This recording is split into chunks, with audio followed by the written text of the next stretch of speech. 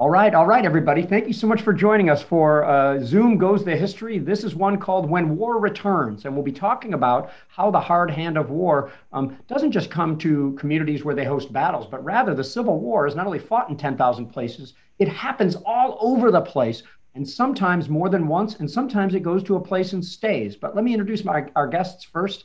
And we hope you'll share this with your friends as you watch this on YouTube or on Facebook. First, at least on my computer, upper left, I see Carol Reardon. She is the historical advisor to the president of the Gettysburg Foundation, longtime author, fanatic of numerous battlefields, and has worked alongside the military to help us use our battlefields and historic sites. We've got Bryan Cheeseboro here, who works at the National Archives and is on the board of the Alliance to Protect the Civil War Defenses of Washington. We've got my friend and colleague, Chris White, down there, who is the Senior Education Manager at the American Battlefield Trust, also does a lot of work with emerging Civil War. You know him, at least usually behind the camera at a lot of our lives, and I hope you'll check out some of his work that we just did in West Virginia and Kentucky a few weeks ago. And last but not least, Chris Mackowski from Emerging Civil War, co-founder of that, prolific author, and my friend as well. You know, I just realized I didn't call Bryan and Carol my friends, but I consider all of you my friends. I'm already getting in deep. So let me bail out here and pass it over to Carol about this war return subject. Do you have some thoughts on this? Whenever I teach my military history class, I always try to warn them on day one that it's not going to be one battle after another battle after another battle, because Lord knows that's why half of them are there. I always lose a few right at that point because they really want the battle thing. But what I usually do at the very start is explain it like this. Soldiers engage in combat. Armies and generals fight battles and conduct campaigns, but nations and peoples go to war. And that's one of those things that I have to remind them about frequently. And I'm just basically reiterating what Garry led off with. When war returns, it can return in a lot of different ways and a lot of different places, and not just on battlefields. A long time ago, when I was writing an article about the 148th Pennsylvania, up in Center County, right? Well, my former home at Penn State, I ran across a quotation in an editorial written by a newspaper editor in Bellefonte, Pennsylvania. It was right after the Battle of Antietam, and he was reflecting on how the nation has been adjusting to the war of the last year and a half. And he wrote this: "We are all in this war, those who fight and those who stay at home, that their brethren may fight, those who give their hearts to the enemy, and those whose heartstrings are lacerated by every ball that comes from a rebel rifle." Well, it's one of those things that helps us to remember that war takes many forms, war touches many places, and with that effort to hammer home that we're going to go many places and do many things, there you go, Garry. Where do you want us to go first? Well, before we go anywhere, let me ask Chris, or Bryan if you have any additional thoughts on this. I think one of the things that's cool about this topic is we can talk about battles, we can talk about landscapes, we can talk about cities, we can talk about different types of populations, and we can talk about the evolution of war itself. So, you know, when war comes back, it always has a slightly different face, a slightly different impact, always horrific, and it finds new ways to be horrific. And I think that as we peel some of those layers back today, we're going to find all these different ways that war continues to really tear at the fabric of everything it touches. Good, guys. I really agree with that too, Chris. And you know, it's really interesting when I want to thank you again, Garry, for inviting me to this discussion. And I've really been thinking a lot about brainstorming because there's so many ways that you can take this subject and really run with it. We talked about, as you mentioned, communities. And I was thinking about and looked up some cases where the same family, for instance, would have casualties within that family, that it keeps coming back. One famous case, of course, Mrs. Lincoln, she had members of her family who were in the Confederacy, and there were a couple people, I think, who were killed there. Things like even a community, and we've heard stories about the casualty lists that keep coming after battles take place. I guess people go to the post office or whatever and see that. So there's so many ways that you can really brainstorm with this topic.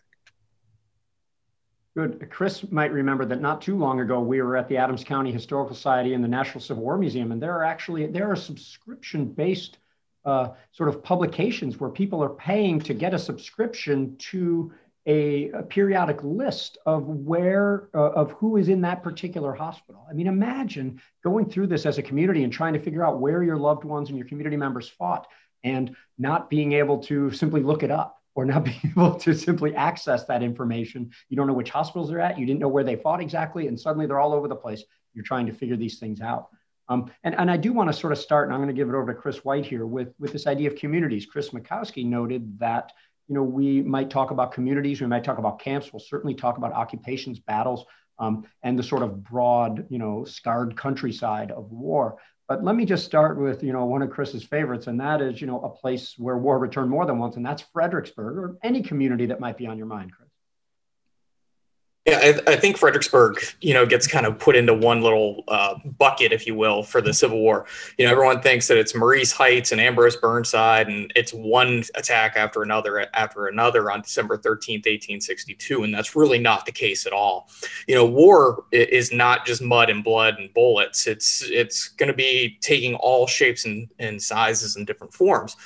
Fredericksburg is an interesting case study because the Union Army comes there for the first time in March of 1862, which most people completely forget about. And there's an occupation of the city. There are military actions there. But when the war comes, the city is taken over by the Union forces. And it's very interesting to see, we don't really have major fighting around there. You do have the Peninsula Campaign taking place at the same time. You have the Valley Campaign taking place at the same time. But what's going on in Fredericksburg is really going to be a struggle within a community.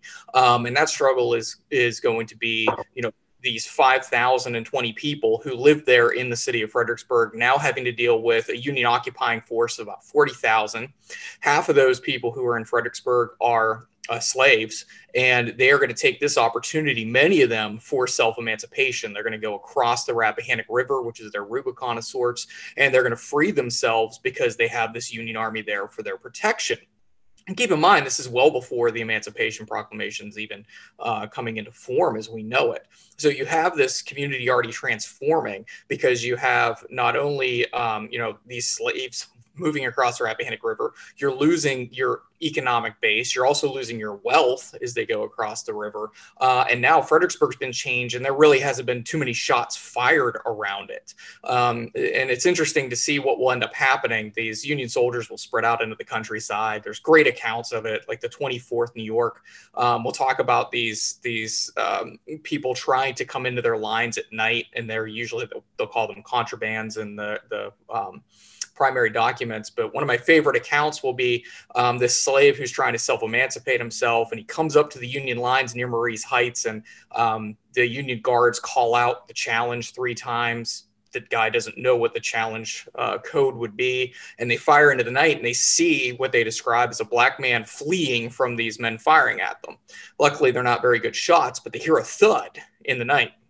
When the sun comes up the next morning, they're going to walk out, and they find a man in the fetal position. He's alive with a big scar on his head. He had run square into a tree trying to get away from the Union Army, who were trying to shoot at him. And with soldiers' humor, they said, "Don't worry, the tree was okay." But this man they picked up, brought back into Union lines, and he's now free. So you already have this changing, status in Fredericksburg. And by the time the Civil War is over, Spotsylvania County and Fredericksburg will lose half of its wartime population. It will also lose half of its economy, and it will take to the 1950s for that population to reach what it was in 1860, and it'll take the 1950s for the economy to come back to where it was prior to the war. And I know we'll get more into Fredericksburg, but they haven't even fired a shot in the First Battle of Fredericksburg, the Second Battle of Fredericksburg, or the Third Battle of Fredericksburg. And yes, there was a third one. And now you already have this changing of a community there at Fredericksburg. And war is going to stay there from March of 1862 in some forms all the way into the Overland Campaign in May of 1864. And I had mentioned earlier about how war itself changes. Chris talks about that 18-month window when the Army first shows up for occupation in March of 62. The war looks entirely different than it does when Grant marches through the area in 64. The tactics that are used in the field, the type of medical treatment that soldiers get behind the lines, interactions between the armies, between civilian populations, it's all different. And so war itself has evolved when it comes back. Good. And another thing too, since you mentioned, Chris, March 1862, Fredericksburg, I was really glad to hear you say that, because it's also been written about with David Blight's book, A Slave No More.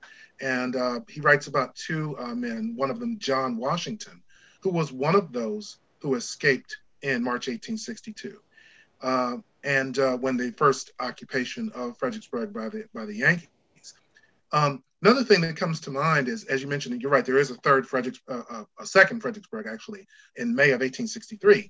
And I imagine everyone here is familiar with that photograph of the stone wall at Fredericksburg with a trench behind it. And there's like one dead soldier there or whatever, maybe it's somebody live posing or whatever, and the house in the background. That's actually taken in May of 1863, but many people may think, oh, that's December 1862 and whatever. But it's actually May 1863. Good. Carol? Thinking about Fredericksburg, though, it's 50 miles roughly between Washington, 50 miles to Richmond. It's in the paths of the two armies. When I first took a look at the subjects we were supposed to consider, I'm sitting here in Gettysburg, and the place I immediately began to think about was a place that did not expect to find itself under Confederate attack or in the path of the armies at all, and that's my neighbor just 25 miles up the road at Chambersburg, Pennsylvania. Talk about a place where war returned, where they didn't even think that they would even have this issue to deal with. The war returns there 3 times in 3 different forms. You have a fairly traditional cavalry raid by Jeb Stuart in the fall of 62. You have the entire Army of Northern Virginia passing through in June of 63. And then John McCausland stops by with a lot of torches in late July of 64. Here's a community that isn't in the line of march of the armies, does not expect to see war, but war keeps coming to them unbidden and with horrible consequences and with no way to fight back. This isn't a battle per se. This is something that's a very different kind of thing. It adds an element to this war that we just don't study enough.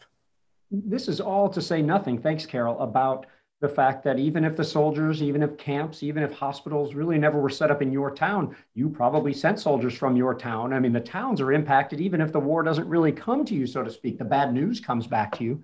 I want to, I know we'll talk more about Fredericksburg, and I know that makes Chris happy as clams. But just this idea that Chris White led with, when the Union was on Marie's Heights, I'll bet you a lot of people didn't even know that. Wait.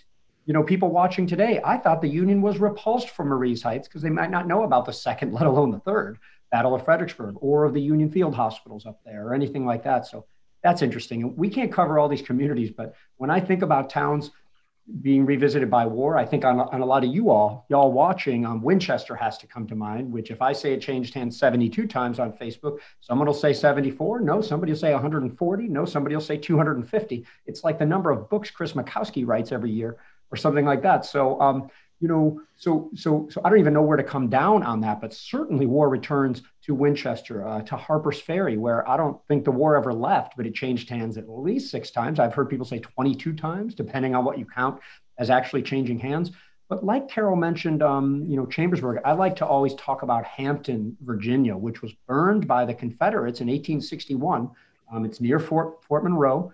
And they did not want the Union coming out with all these contrabands and using the town. They burned their own town only within the coming years to have, former slaves, contrabands come and set up sort of what's called Slab Town in the ruins of their former masters, chimneys and whatnot, and make a city out of it. It's a sad story. It eventually would revert back to the original owners. And we can talk about whether that's appropriate or not, but talk about war returning in a different way. The soldiers came through, they fell back, the Confederates burned it, the contraband sort of moved in, made their own town, and then it, rubber banded back.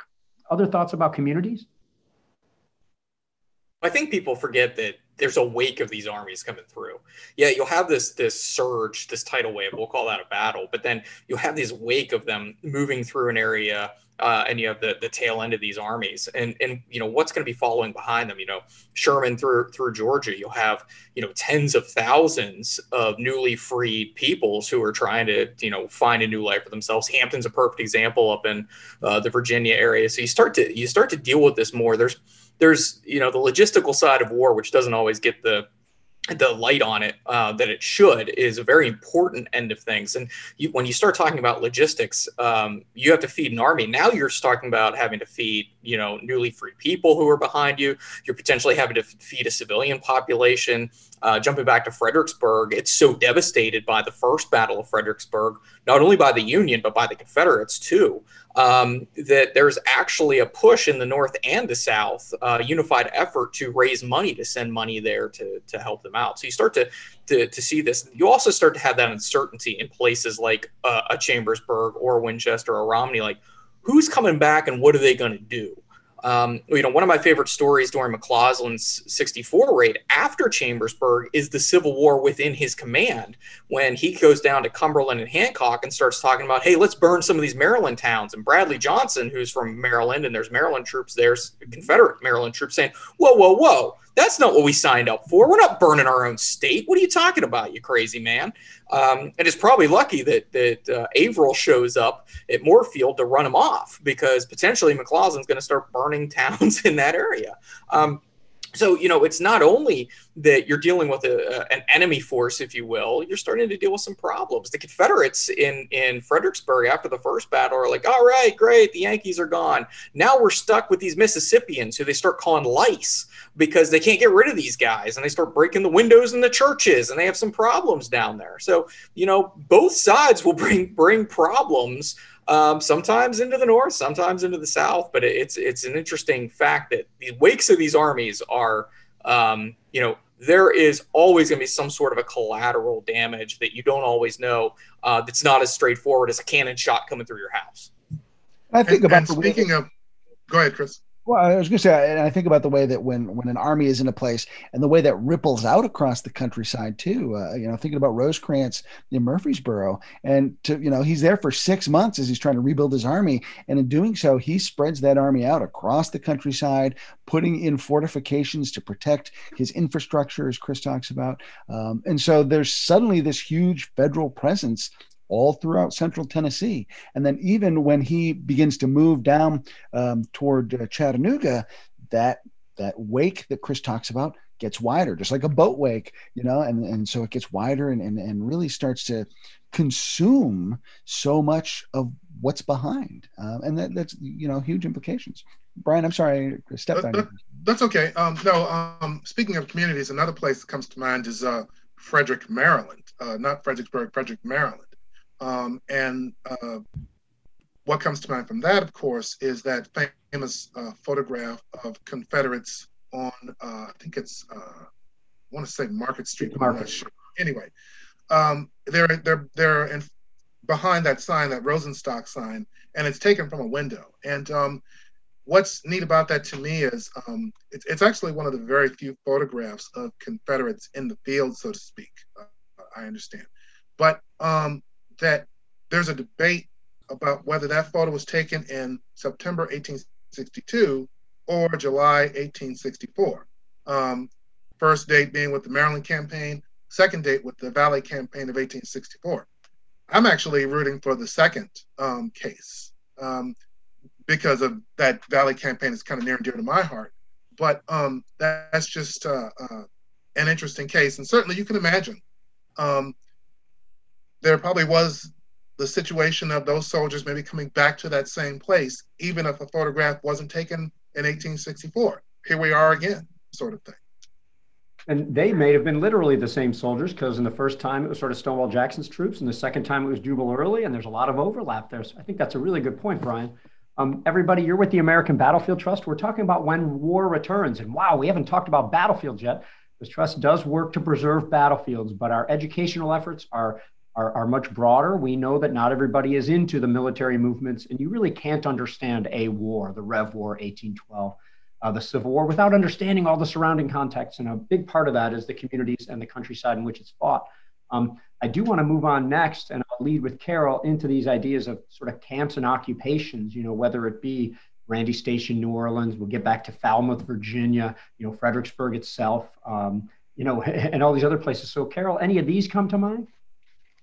Actually, when you were mentioning occupations, I was thinking about the work one of my graduate students did.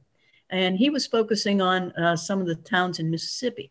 And he wrote an awful lot about Natchez. I don't know if he ever published it or anything of the sort. He decided to go off in another direction without completing the dissertation, but he had this incredible amount of wonderful research.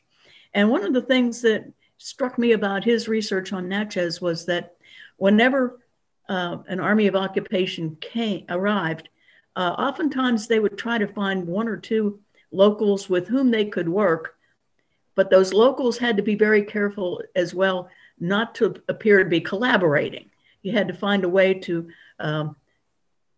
make sure that the people were not being overly abused by the occupiers, and the occupiers had to accomplish their own military mission.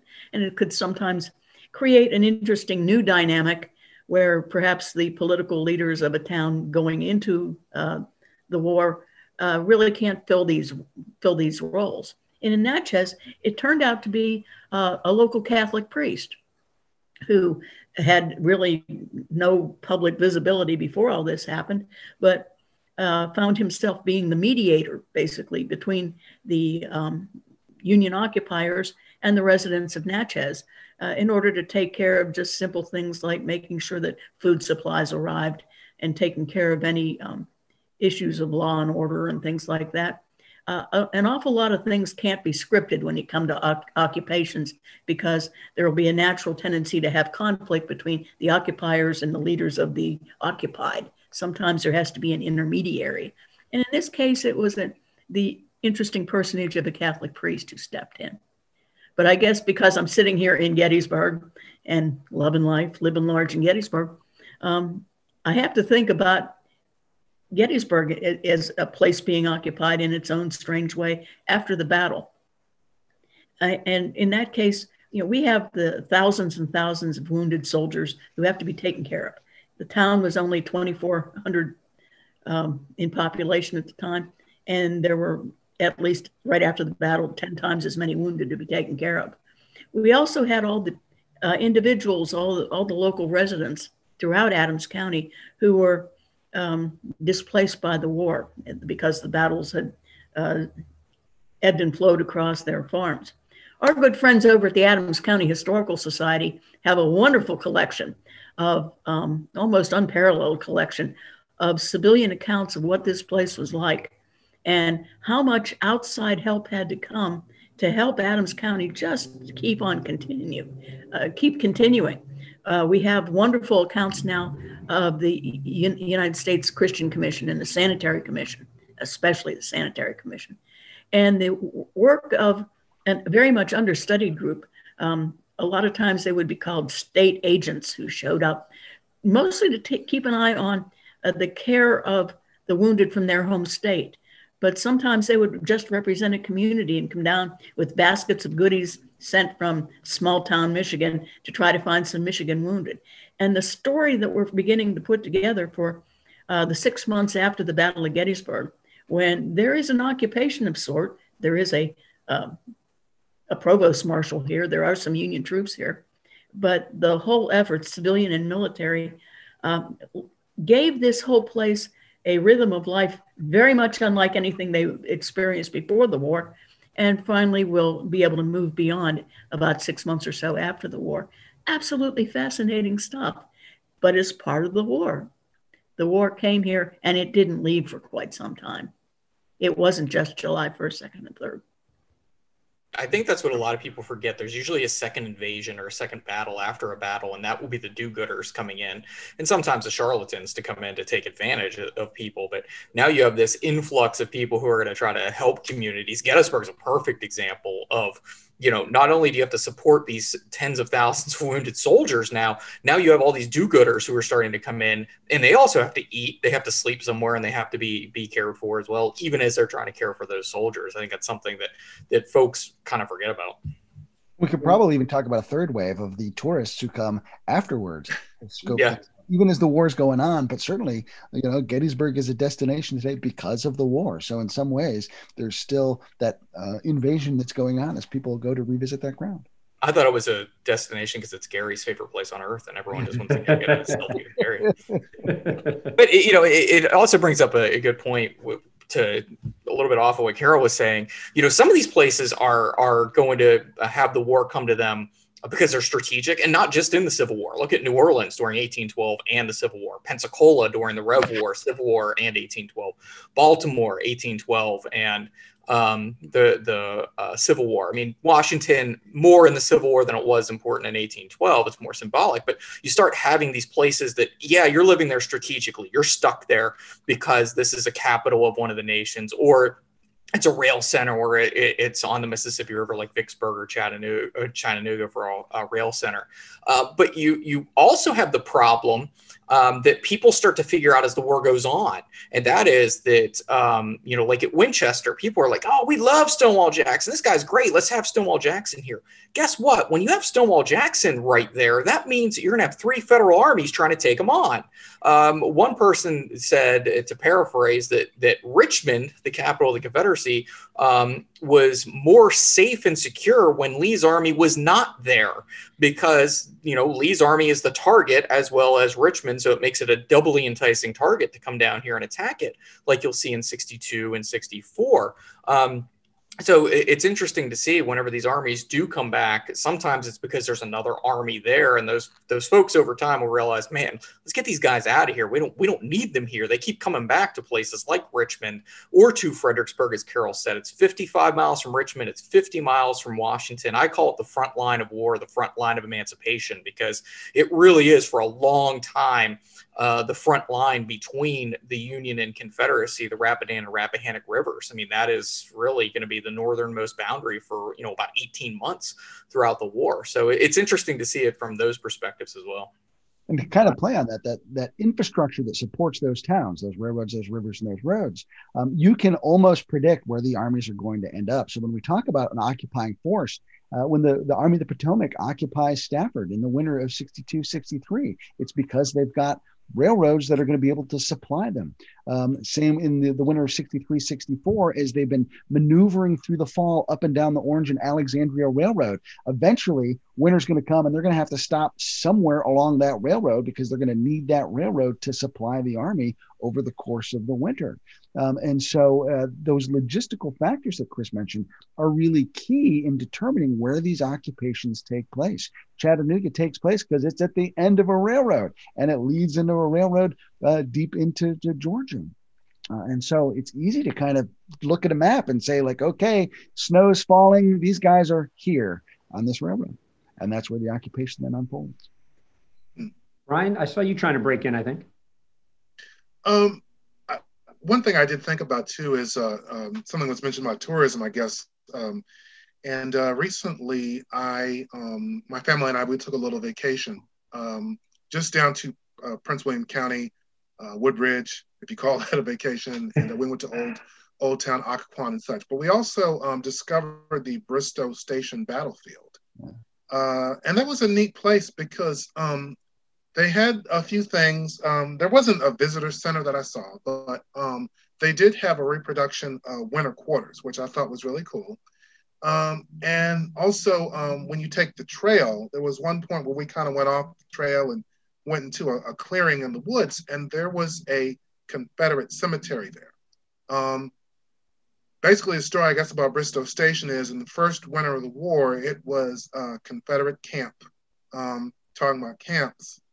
And then it was also really amazing, there was a lot of disease there that broke out. I've been thinking a lot about disease and the Civil War, it was its own pandemic, if you will, like we're dealing with now, the Civil War was. And then in 1863, there's the Battle of Bristow Station after Gettysburg. Meade's still trying to go after Lee before Mine Run. So there's the battle that takes place there as well. So it was interesting to kind of see this one place with these different events going on. The Confederate camp in 1861-62, and the cemetery that remains from it. There's no headstones or anything, but there were good placards there. They were in good shape, and they did have the names of the Confederate soldiers that were buried there. So, and also as you go around the trail, it's a big circle, huge field, and there's all the placards telling the whole story of the battle that takes place in 1863. So that's great. First of all, I want to comment on the vacation thing. That sounds like more of a vacation for you, Bryan, than it did for your family. Well, we went kayaking too, so okay. let me also mention that we did kayaking. But my wife and I guess do a pretty good job of what do you want to do, what I want to do. So and they love to walk too. So good. So you also mentioned that the trust, of course, the members of the trust supporters, have helped us to preserve most of the acreage, if not all, at Bristow Station, along with our partners. We have some good friends at Prince William County. Look for our live videos that we've shot at Bristow. And while you're at it, every place that we're talking about today, and I mean every, we have content on our website to support that with previous lives, with maps, photos, articles, and animated maps, which brings me into what I wanted to talk about before we move on to battles themselves. Of course, this is only known as a battle. And that is Vicksburg. Carol had already mentioned, Natchez, Mississippi, and some of these other Mississippi towns. But I mean, imagine for Vicksburg, we think of it, as it ended up right after this siege and after this terrible time, and the civilians are starving and eating rats. But remember before that they are under Confederate occupation. You know how happy they must have been every time they, repulsed one of Grant's attempted efforts, in late 62 and into early, 63. And then all of a sudden they're almost starved out. And then they're occupied by a Union force for the rest of the war. You talk about when war returns, that returns in a much different way. You can watch our Vicksburg animated map to understand that place a little bit better.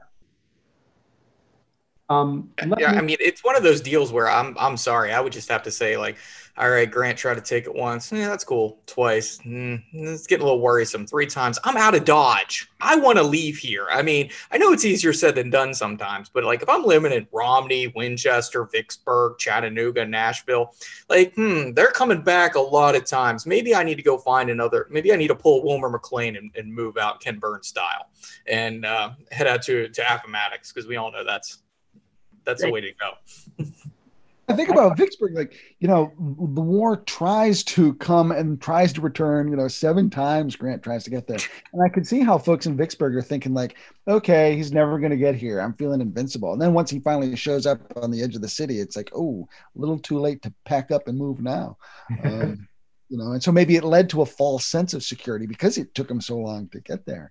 That's a good point, Chris, because there is a false sense of security. I mean, when the Union Army arrives for the second time at Fredericksburg, I'm going back to beat that dead horse, Gary. But when they arrive for the second time, a lot of civilians leave. They're like, oh, man. But then they sit there for almost 3 weeks. And they're like, okay, maybe there's not going to be a battle. So they come back to their home and where they're comfortable. And then, a tragedy strikes with the Union Army bombarding it and then sacking the city, and the Confederates bombarding the city and then having to occupy it for an extended period of time. So, it is interesting to see. And I know it's easier said than done to get out of the way of an army to pick up and move. But you do have to question after a while why some folks did, and who had the means, did stay in some of these places. It's a tough call, I know.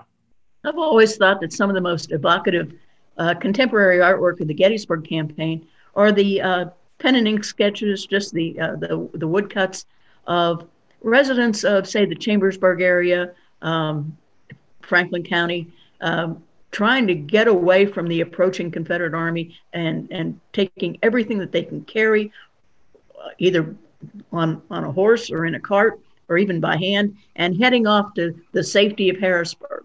If you take a look at them very closely, the artist has gone to fairly great pains to put emotion on those faces. They aren't just blank faces or stock faces. You can see the terror in their eyes. there's something very evocative about those specific pieces of artwork that really captured the moment far more than a lot of the other things you see from that time period.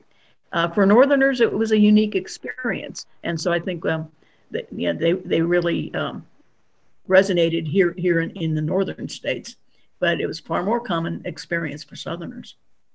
Yeah, and that's a great point, because a lot of the regimental histories in the Gettysburg campaign, talking about the 12th Corps, the 1st Corps, the 11th Corps coming to Gettysburg, they're talking about this exodus. They see these people. There are great descriptions there. It's a great point, Carol. And, it's probably easier for the enslaved population who are picking up in the wake of Sherman's army to say, man, this is an easy choice. Here's freedom.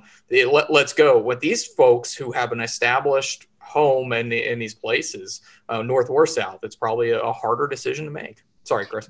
No, and that gets me thinking about Gary's comment about Winchester earlier, and what does it take? What's the mindset of someone who stays put and has to weather the constant presence and the constant fighting, and what makes them stay? Why do they have to stay?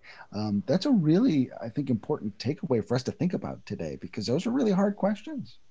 This also makes me think about the situation of African Americans who are in the North, for instance, and every time the Confederate armies, Maryland campaign, Gettysburg campaign, Valley campaign, come north, what they end up doing.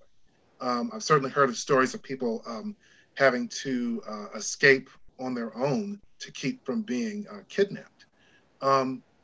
But unfortunately, of course, that does happen. It happens at Harper's Ferry in 1862, happens in Pennsylvania, 1863. I've been really curious as to if maybe any of you might know if there's any cases of any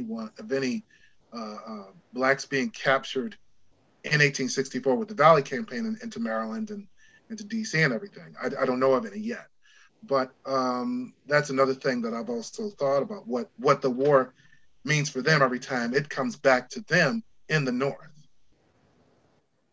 Gary, I have just one last kind of observation about this occupation. I kind of keep thinking about Chattanooga, where there's this forced occupation after Chickamauga, and the Confederates bottle the Union Army up in Chattanooga. They don't completely seal the Union Army off, but because of that occupation, the city itself undergoes tremendous strains. The civilians who live there go through terrible depredations. The enslaved population is in terrible shape, because the Confederates forced that occupation to happen.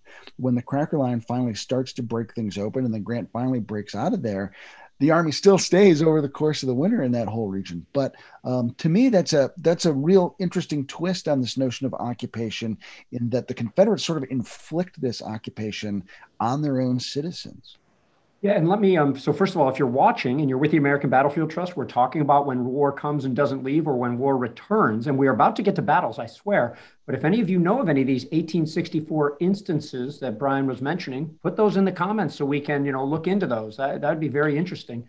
And Chris, you brought on to, for a coming little mini soliloquy from me, I was going to bring up Chattanooga because, first of all, it was put under enormous strain, but it also, like Washington and like a lot of other towns, came to be what they become later during the Civil War. When the armies are there, they're flooded with new people, new businesses, new money, and everything like that. Now, I'm not saying Vicksburg in June of 1863 was experiencing a big boom, but a lot of these places really did benefit from war, as do countries when they are often at war, economically at least.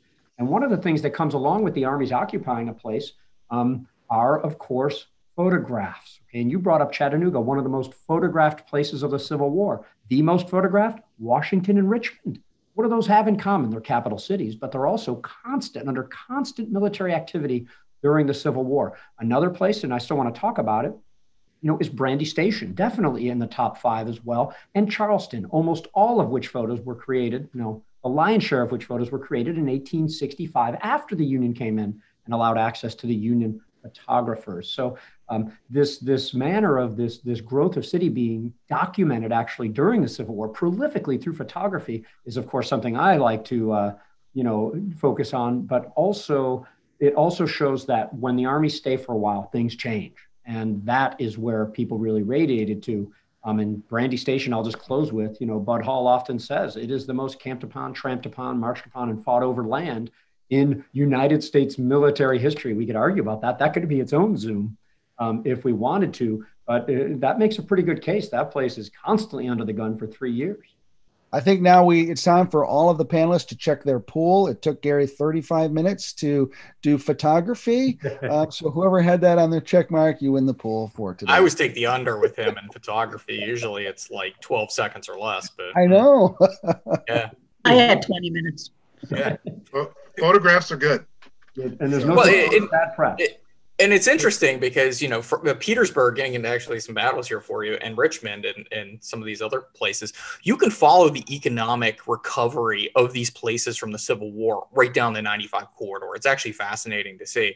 The Fredericksburg, it's the 1940s and 50s. You can take those photographs that you're talking about, Garry, and you can focus in this April of 1863 panoramic view of Fredericksburg, and you can see where the Union and Confederacy bombarded.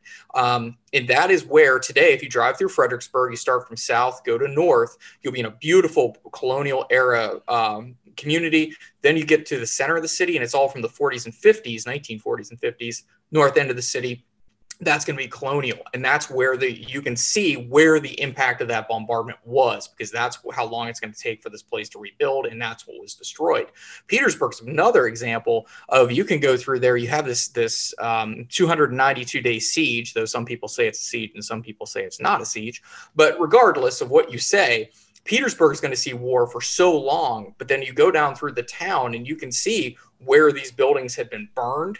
There's a no row house that hasn't been rebuilt since 1864-65, moved down the line.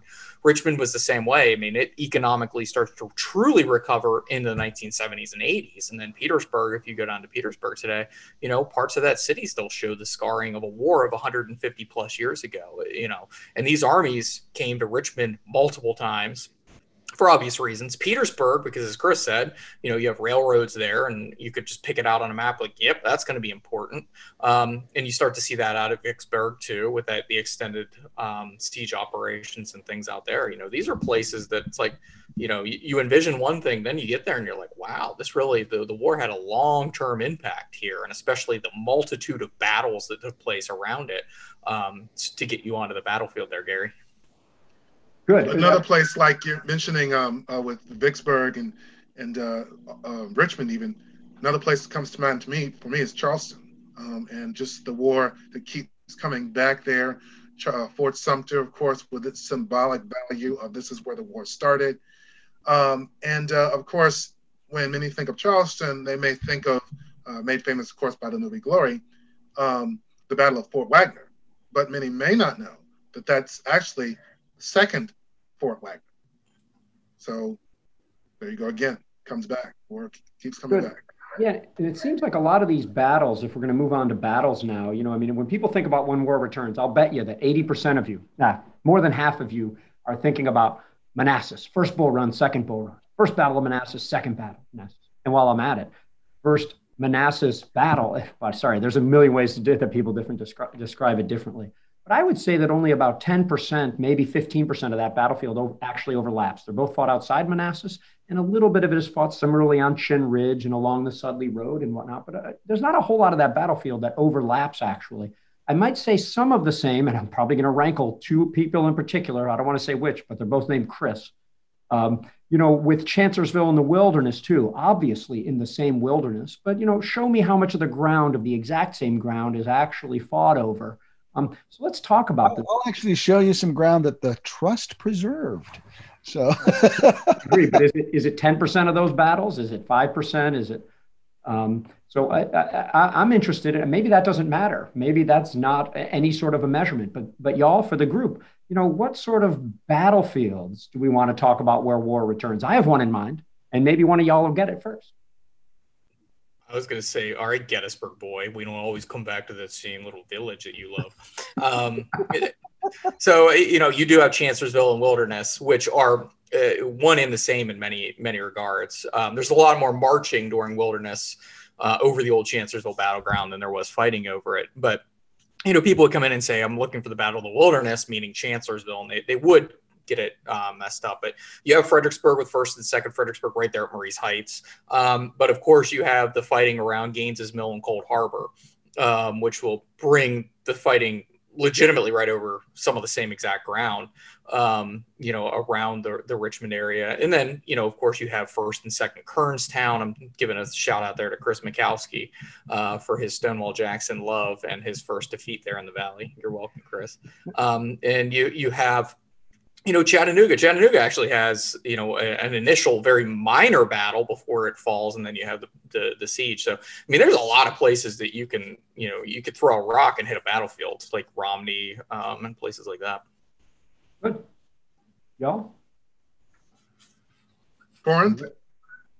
Go ahead.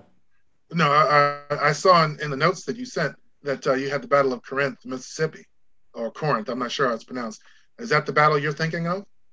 No, Chris already got mine. I'm thinking Gaines's Mill and Cold Harbor, because actually the first Corinth one, the May 1862 one, is really more of a siege that never really even materialized. Beauregard realized he was done and left. And then there's an actual battle there, of course, in October of 1862. But to me, I mean, Gaines's Mill, Cold Harbor, so that's June 27th, 1862. And May 31st to June 12th, 1864. I mean, that battlefield overlaps by, 30, 40, maybe 50%, of the whole thing. It's got the largest attack of the entire Civil War. Gaines's Mill with 50,000 soldiers. It's got one of the most famous attacks of the Civil War, the June 3rd massive movement of 20,000 soldiers over the same ground where the Gaines's Mill charge took place. So I, to me, pound for pound, I don't know of another place that was more fought over in two conflagrations, terrible battles. I mean, there are a lot of other places where there were little battles fought numerous times. It's not just, those places. I mean, again, you look at Brandy Station and Fleetwood Hill, there are numerous skirmishes and whatnot going on over there. The Gettysburg stuff that Chris is expecting me to bring up, I mean, really, it's ransomed on June 26, 63. There's a massive battle there in early July. I think that's when it was. And before and after that, there are tents and, camps and raising troops and whatnot. But I mean, I don't know of anything else that really compares to this Gaines's Mill, Cold Harbor. Carol? No, I've on one of my very first tours down there, a long time ago, I was impressed by how close the Gaines Mill Battlefield Park is that we always visit, and the Cold Harbor Visitor Center. They're so close together physically that sometimes it's almost difficult to transfer from 1862 to 64 in that short a space. It doesn't seem like it should be like that, except for the fact it is. And I think that always stayed with me, because one of the articles, I come from the publisher parish world, and some of you may have seen, and this is not shameless self-promotion because I'm not the author. Some of you may have seen this book, Lens of War. It's a photography book, Gary, just for you. Yeah, and if I may, Carol, I've always been a little perturbed that I was not invited to do an essay for that, so I'm so glad you shared. Let me repeat, I was not the editor. If you're talking shameless self-promotion, Carol, you got Chris Mackowski on here. That's right. I don't need to promote because Gary promotes for me. It's true. But one of the things we were asked to do, and this might be an interesting thing for all of you listening to do, close your eyes, and I'll just say the word Civil War photograph. Now, what just popped into your head? What is the photograph that somewhere along the line you saw that just captured your imagination so completely that you've never gotten it out of your head? Well, that was basically the way the challenge was presented to me. And I don't know what it says about me, but this was the photograph that came to mind. Now, all of you have seen this photograph, I'm going to bet. It's a picture of the soldier dead being disinterred from the Cold Harbor battlefield. Shortly at the war's end, with the idea that those remains would be put into new national cemeteries and have a bit of closure for those soldiers, a more fitting end than just being buried on the battlefield. Now, one of the things that intrigued me when I was writing the piece that goes with the photograph was trying to figure out, what about the families back at home who really know nothing about what happened to their loved ones and didn't get any immediate closure. and tracked down a couple of the soldiers who would be picked up off the Cold Harbor battlefield and buried in the Cold Harbor Cemetery. But even then it dawned on me, wait a minute, there was a second battle there. How are we sure that these remains in that photograph are Cold Harbor soldiers? Maybe they're Gaines Mill soldiers. At the time, we didn't have a whole lot of insight on exactly where that photograph was taken, but that memory that those battlefields are so close had stuck with me for so long that I actually put a little piece in there saying, there's an outside chance that some of these remains might be Gaines Mill remains. And so I wanted to find a representative soldier to represent the Gaines Mill casualties. I picked one by the name of Daniel Reardon, just because I happened to find one with my same last name from a Massachusetts regiment. Probably not a kinsman, but even then, I guess the seed had been planted and it kind of blossomed already. So the idea is out there, play with it. And Garry really wants to talk about Gaines Mill and Cold Harbor, so I think we ought to let him do it. Yeah, I'm with Carol, and to answer her question, the picture that got me going was the one that Bryan brought up, and that's the May 3rd, 1863 Andrew Russell picture of the stone wall at Fredericksburg, and I just wanted to know more about why. Why did that take place? So that was the first thing that I saw and dove into it, and learned a lot more about it. Yeah, same. I'll encourage everybody watching. Just real quick, everybody watching, put in your photo. We'd like to see what one. I'll bet some of you will say the 3 Confederate prisoners. We'll probably have a few Dunker churches in there, maybe a Massaponax church, Grant at Lookout Mountain. I don't know. Chris? Yeah. The thing that I've always found fascinating about the Gaines Mill Cold Harbor connection too is that the battles are fought perpendicular to each other. So it's the same landscape, but you really have to look at that landscape from literally an entirely different angle in order to understand what happened there, which then lets you understand those battlefields in fascinating ways. And again, just to underscore the importance of preservation, when you have ground like that preserved, that then you can go out and walk it, understand it, literally turn yourself around. The depth of insight you can get on those battles because you have those battlefields and look at them so differently is priceless. It's irreplaceable. Good. And let me say, you bring up a great point. Not only are they perpendicular one another, but it's 2 years apart. The first one did not have earthworks by and large. The second one did. The first one did not have, the enslaved flocking to the army, necessarily in the same way, where the second one, everywhere the Union Army went, they were putting the Emancipation Proclamation into effect. You talk about a difference between the two, and make no mistake, based on Chris's point, we, the members of the trust, the supporters, I'm a donor, we have more than sextupled the size of the preserved lands at Gaines's Mill. At Cold Harbor, we have in the last 10 years more than doubled the preserved land at Cold Harbor. A long way to go, to be sure, but we want people to be able to walk from the Cold Harbor Visitor Center to the Gaines Mill battlefield and walk among these battlefields interchangeably.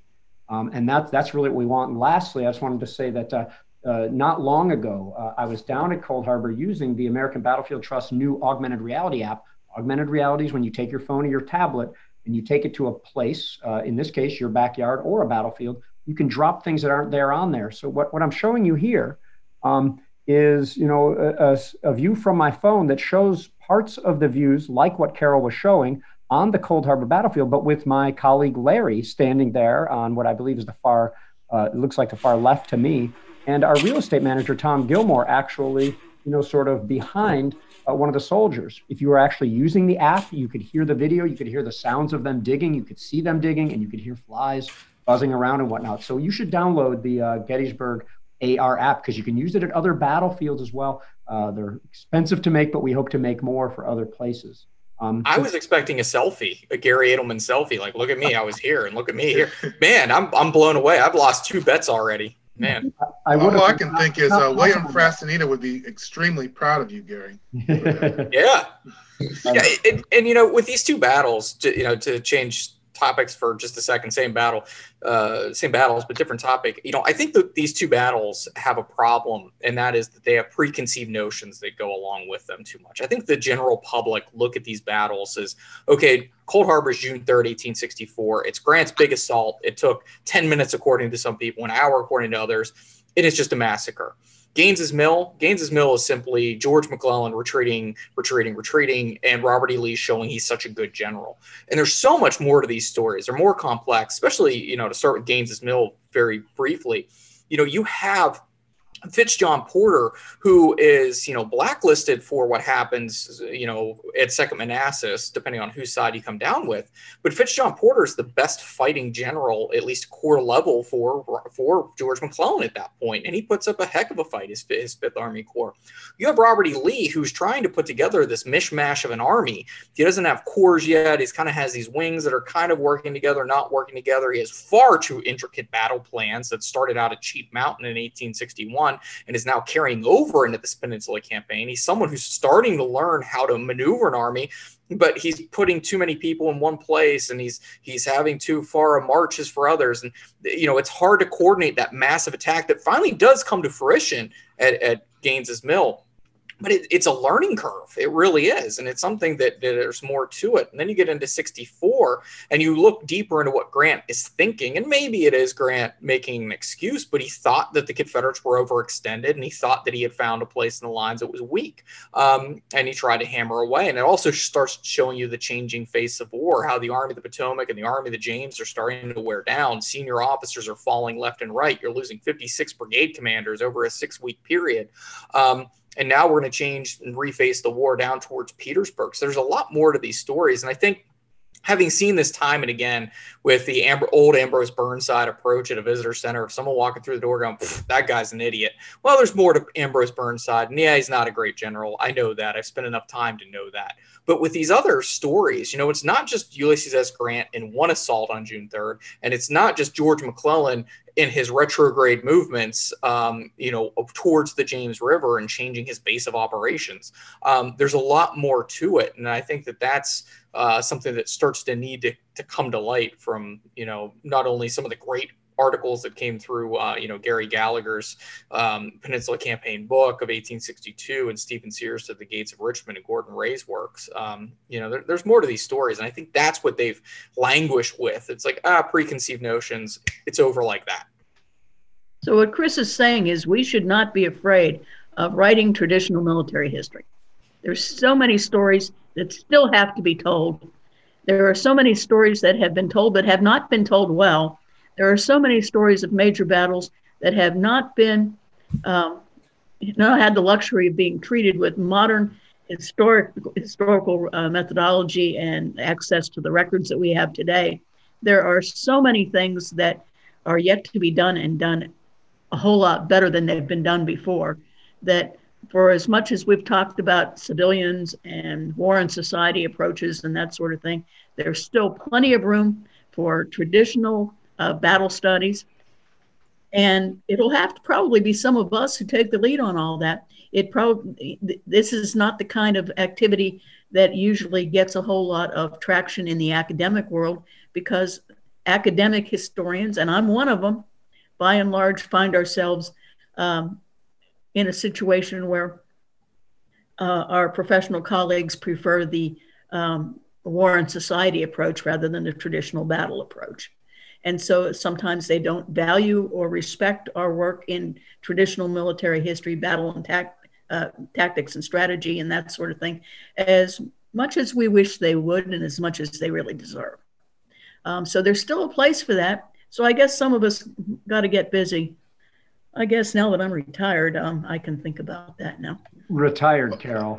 I like something. I like something else that Chris talked about, where he mentioned about how people today see or decide whether or not this is the same place, the same battlefield, things like that.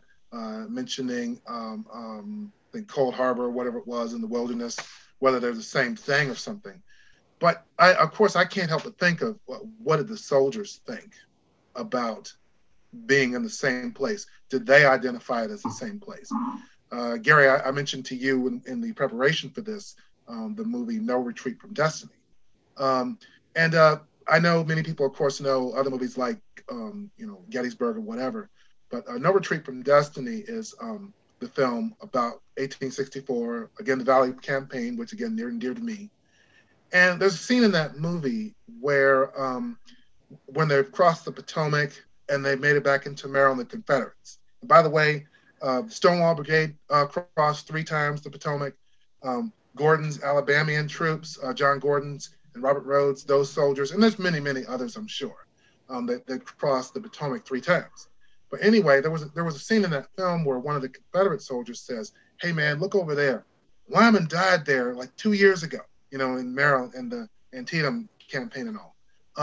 And like seems like every time we come back up here, we get in a big fight and something bad happens." So you just can't help but think about if somebody, maybe it's PTSD or whatever, what came back for them when they went back to the same place, seeing someone who they knew who died there, who might still be buried there, and how they felt about that. Yeah, there's great accounts of, Chancellorsville, Mine Run, and Wilderness are essentially the same battlefields. They're so close to one another. And in 1864, whenever Grant and Meade's army crossed the Rapidan and Rappahannock rivers, they talk about going to Chancellorsville, and there are rookie soldiers with them, and there are veteran soldiers who go over the same exact land. They had been there a year before. And they're literally finding skeletons of men dug up by, wild animals. This is where the 110th Pennsylvania fought. This is where 5th Maine Battery EU was positioned. And they absolutely, there are some great accounts of that, Brian. It's a great point that, these guys, not only are they going back to the same place, they're going back to the same killing ground sometimes. And they're seeing the detritus of war. And then just to jump in just for a second for what Garry said with the AR app, great app. It's a lot of fun, not just because I work for the American Battlefield Trust, but I think that technology has a place in, doing the interpretation. And one thing that opened my eyes was that we legally did a drone exercise where we took a drone and flew it off of some of the trust land down at Gaines's Mill. And we took off, and as we crested the trees, I could see the spires of Richmond. And I never put 2 and 2 together, even though I could see it on a map. When I saw that, it was like, wow, look how close they are. We did the same thing on our land at Malvern Hill, and I could see the James River, and I could see just how close they were.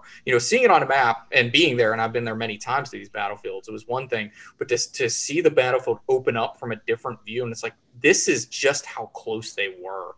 It was fascinating to see it not only at Malvern Hill, which is July 1st of 62, first Pickett's Charge, as I call it, and then you have on June 27th of 62, just how close those guys were at Gaines's Mill. The Fitz-John Porter was to Richmond. And ironically, when you take off, the Union Army's back is to Richmond and the Confederates are attacking towards it. Let me just jump in because I'm loving all this. Of course, we need to wrap things up shortly, but first of all, I think I've even seen accounts of soldiers marching on their way to the Grand Review, and somehow they went across, Spotsylvania County, and even referenced it even then when the war is over. And there they are seeing some of the result of this terrible conflict. And Chris, what that drone did was not only provide us with that view, but depending on how high he went, Fitz-John Porter soldiers and aeronauts and E.P. Alexander were both up in balloons, I think at the same time there. So you were able to get the view from not only from that specific balloon at the time of Richmond. Of course, Richmond has changed a little bit, but I think that's really cool. I would be derelict if I didn't mention a book, and I know Chris Mackowski in the chat mentioned one to us we might want to talk about, but it doesn't exactly do the military stuff, but I'm a big fan of Megan Kate Nelson's book, Ruined Nation, which takes, sort of landscapes and humans and structures and talks about how the war, affected and ruined them. It's a very good study. And, I'm not one who trends away from military studies, like straight up military battle stuff very often. And I adore that book. Chris, I think you brought up one that touches on the subject we were talking about. Sure. Adam Petty has a recent book called The Battle of the Wilderness in Myth and Memory, and it talks about the way soldiers' attitudes about the wilderness evolved between Chancellorsville, Mine Run, and the wilderness. And he really gets into kind of this exploration about, the intimacy these soldiers have with these battlefields and what that does in their psyche, and then how that then parlays into our modern understanding of those battlefields because of the way those soldiers ended up remembering. And what I really like about that book is at the end, he says that other battlefields could really benefit from that same sort of examination. So that if you looked at, for instance, Manassas and how soldiers' attitudes about it evolved over time, the Shenandoah Valley, how soldiers' attitudes and perceptions evolved over time. So it's a fascinating book, and really I recommend it. And to jump onto that just for a second, going back to those civilians who I said, why don't they leave these places? That the wilderness is a perfect example of why the hell do you keep coming back to try to fight a battle here if you're the Union Army? I'm just saying. I mean, didn't go well at Chancellorsville, didn't go well at Mine Run. Let's throw Kelly's Ford in there if we really want to. It's close enough. And Brandy Station, those didn't go exactly right. And now we're going to come back for the wilderness. I mean, it's like, man, gotta learn. You gotta learn to go right, go left, go somewhere else. That's all I'm saying. Since we're wrapping up, one, I guess, last thing I'd like to mention is, and like I said, to get brainstorming that idea about war returning. And I also thought about those enslaved men who managed to make it north and to join USCT regiments, or maybe even when they did this in the South or whatever. And then they're in the Army, but then they may end up coming back to the places that they escaped from to fight. This is kind of shown briefly in Glory. And of course, I know that Glory is really a fabrication of pretty much a compilation of USCT regiments. Most of those men in that regiment were actually from the North. But the moment where, as they come down south and they show plantations and stuff, one of the soldiers says, "I forgot how hot it was down here." And then Tripp says, "Welcome home." And that's kind of a reality that some of these soldiers were facing this. The other thing, of course, with that is when some of these men were in battle and then captured. It wasn't just all that they were executed on the field like Fort Pillow or Lusty, but there were occasions of capture, Sulphur Creek Trestle in September 1864, and some other cases. I do know of the story, and I've heard this, I guess actually might have happened more than once, but one man, an Abram Rawls, I don't have his regiment, but his capture included where he was recaptured by the man who enslaved him before. And he was basically dragged back to, or forced to march back to, the plantation that he came from, or the farm or whatever. But what's interesting is that before he got there, some mile or so before he got there, his enslaver took his uniform off and put him in slave clothes, because he didn't want the other enslaved people on the plantation or whatever to see that this man was a Union soldier. And that's the interesting thing. I mean, so many accounts I've seen of Confederates in diaries and stuff never refer to African-American soldiers as soldiers. It's always, well, everything else. But anyway, I did want to mention that the war returns for them in many cases who have come from the South, gone north, or gone to the Army, join the Army in Tennessee or wherever, Camp Nelson, Kentucky, and then end up coming back to places in the South to fight. And what's that other famous story where, or anecdote, maybe it's the Shelby Foote story or whatever, where USCT soldier sees his master in a group of prisoners. Hey, bottom rail on top this time, master. So. Yeah, I mean, David Blight does a great job in his Race and Reunion book describing this, when some of these USCTs coming back during occupation duty to the old places where they were, once, in bondage. There's others that you take the other side of the coin with the white population trying to wrestle, especially after the war, with the fact that either they now have to pay these people a living wage, or they're now under occupation of it. It's a fascinating two-way street to see, how both sides of that coin are wrestling with that. And that's a great point, Brian. It's, and it takes a lot to say, I'm going to go join this army and I'm going to march back to where I was, in bondage. And not only risk my life, but risk re-enslavement before I go. I mean, there's more to that story. It's so much more complex of why people fight these wars on all sides. And that one's really one you have to wrestle with if you're, a USCT soldier.